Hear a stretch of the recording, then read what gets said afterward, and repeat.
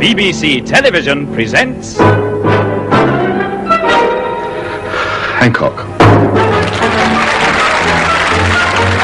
Is that the post, Sid?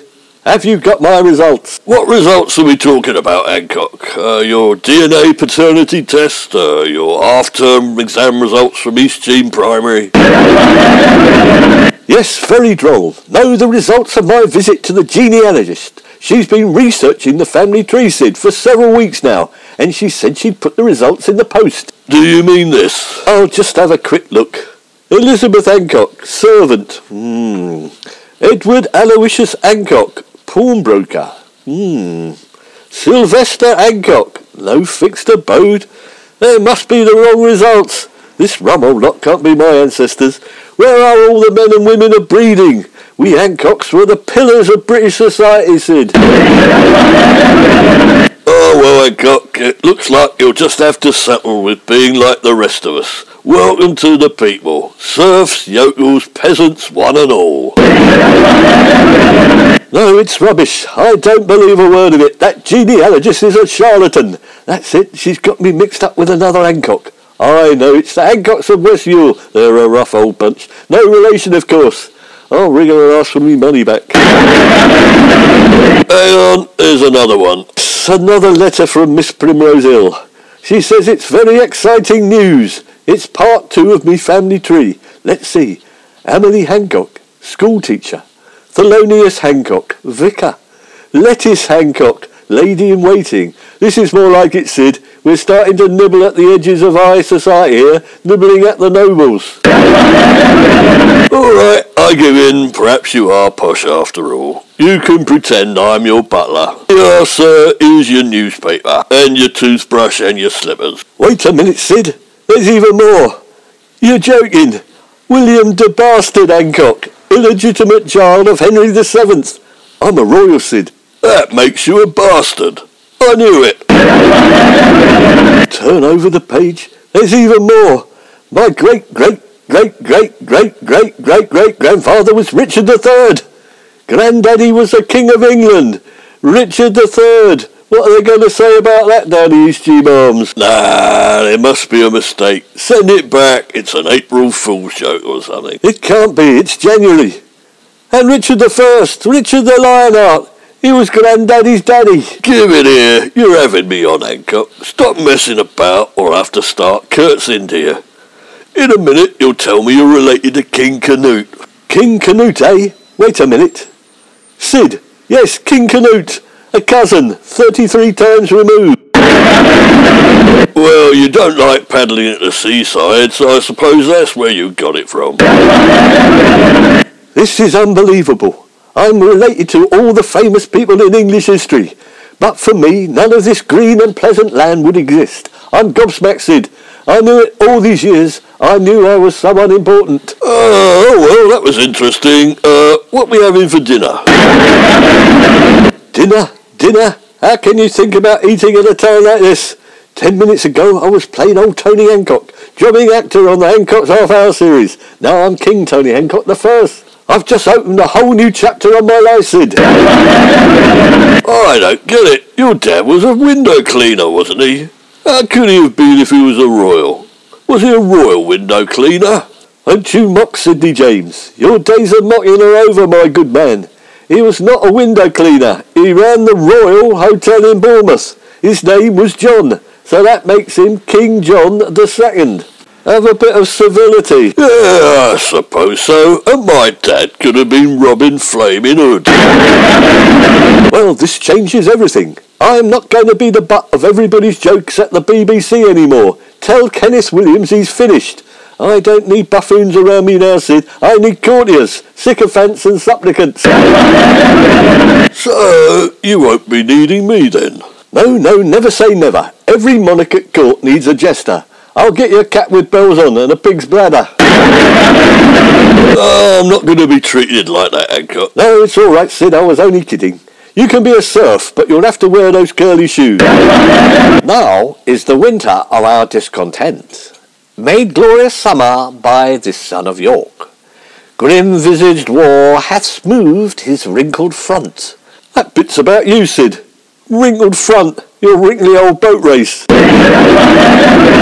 I think I'll leave His Majesty to decide on the future of the country. I'm going to work. A horse, my kingdom for a horse. That's you again, Sid, turf accountant. I know, I'll contact the royal family and tell them I'm going to make a claim for the throne.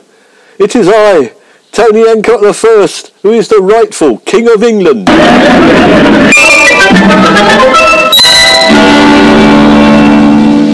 Would your Majesty please pass the marmalade? Look, it's Robertson's golden thread by appointment to Her Majesty as it happens. It'll have to be His Majesty's now I'm back. Yes, right to Robertson's. They've got to change it, Sid.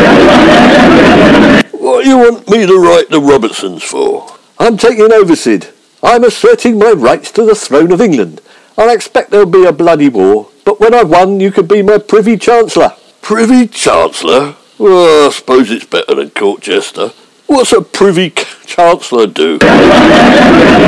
Well, it's the job of the Privy Chancellor to look after the Privy, the toilet, you know. Will you contact the Windsors and tell them we need to talk? Hancock is back. Over the sea to sky, carry the lad born to be king. What's Barbara Windsor got to do with it? You leave her out of this, Hancock. No, Liz and Philip Windsor. You'd better get Charles along as well. They're originally German, Sex Coburg or something. I think it's a beer. They won't mind me taking over. I'm English after all. Give them a ring, will you, Sid? Okie dokie. What's the royal family's number? I don't happen to have it. Good evening. Is there a Mr. Hancock in? Could you tell him it's the keeper of the Queen's Swans come to see him? A Sir Tarquin Slide and the Mistress of the Robes, Miss Hortense Jacobite Rebellion. There's no Mr. Hancock here, I'm afraid. However, if you've come to see King Tony Hancock I, he is in residence. I was expecting Prince William at the very least. Why have they sent you lot? I don't want any swans. I've got a couple of broilers in the freezer, thanks very much. Oh, I'm giving yourselves airs and graces, aren't you? You don't look very noble to me. Where's your crown?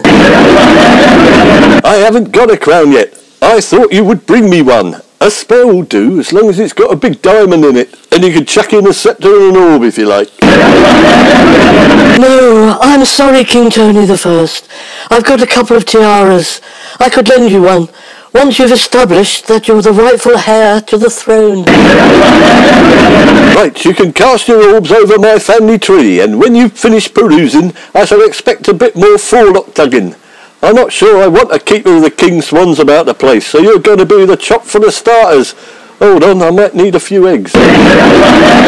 Oh, that's quite a family tree, Mr. Hancock, but not long since you came down from them by the look of it. You're a descendant of Richard III. Pity he's dead, isn't it? Of course he's dead. He lived yonks ago. He's not likely to be knocking around in some old people's home in East Cheam, now is he? Well, that's that then. We were told you were Richard III. If you're not him, you must be an imposter. The Queen said if he's Richard III, he's got to have the throne back, but you ain't. Now, if you'll excuse me, I've got some swans to look after. They need quilling, and I've got some down to pick. Do you mind? I'm his direct descendant. I am not Richard III himself, of course. Look, I haven't got a hunchback from the start, but I've got his blood. Well, where is it, King Hancock? Can we have a look? Is it blue? Is it true? Are you blue-blooded? Of course it's not blue. What do you mean, where is it?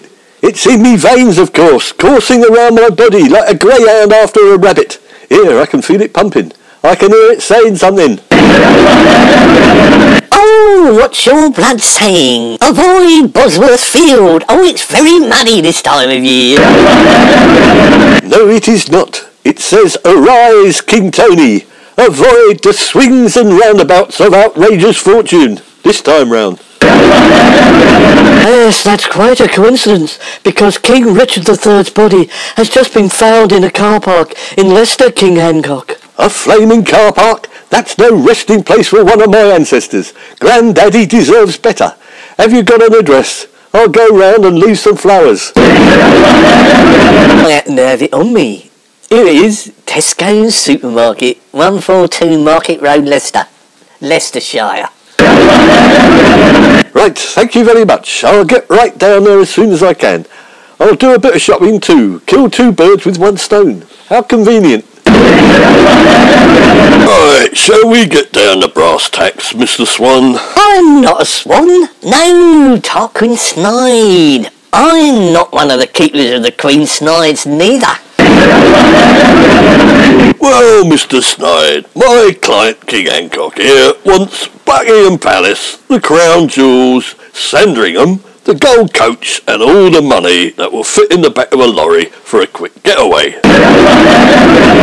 And Robertson's marmalade. I don't think that is possible, King Hancock, because a lot has happened since Richard III passed away, you know.